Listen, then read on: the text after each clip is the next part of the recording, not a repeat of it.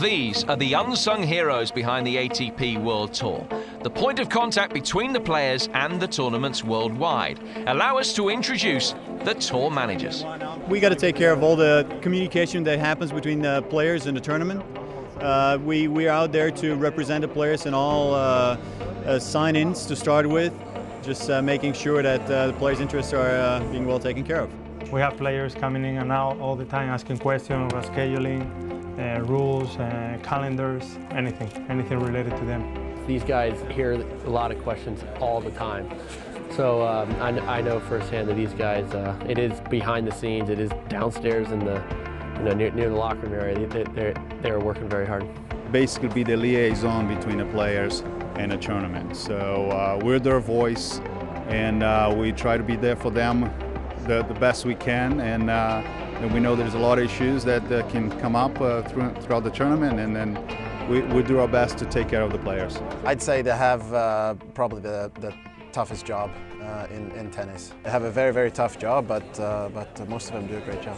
As soon as something happens, we're out there to discuss it. We want to make sure that everybody's informed, so nobody's left out without any idea about especially important things that happen.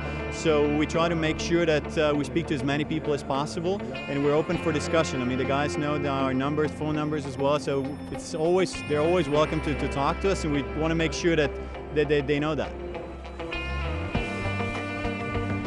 One of the job's key elements is the tricky task of scheduling.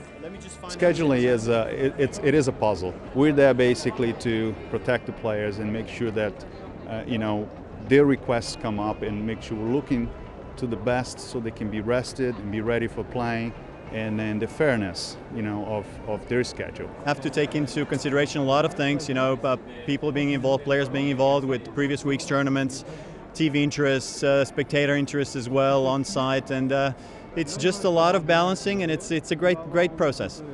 The tour manager's office is the heartbeat of any event. It's here the players catch up with all of the up-to-the-minute news.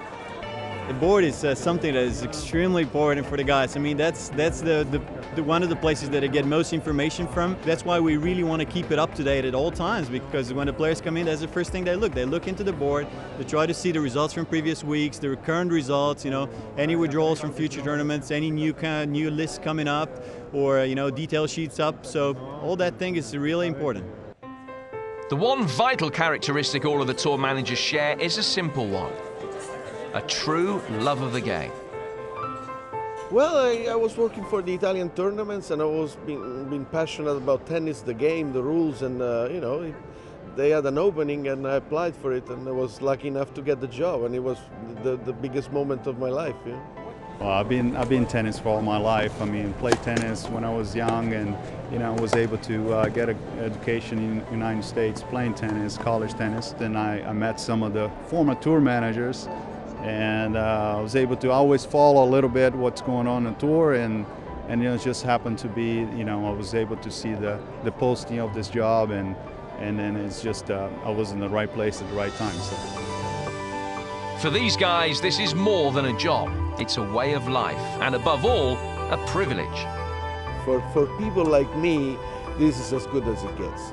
It's fascinating. You learn to be one of them, to think like them, to live like them, and to have their the same mentality, that you really get very close to the players, and you learn so much from them. I personally love the game so much, and it makes every day at work just a pleasure. For me, this is a dream, because you see the behind the scenes, you see what the preparation of a player, you see what they do in the locker room before and after the match.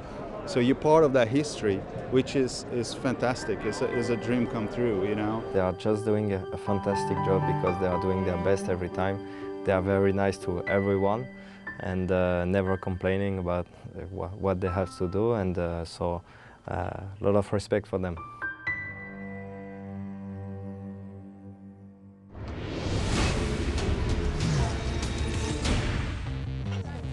Next week on ATP World Tour Uncovered, presented by Rio, Reading Roddick, we chat with the 2003 US Open champion and former world #1.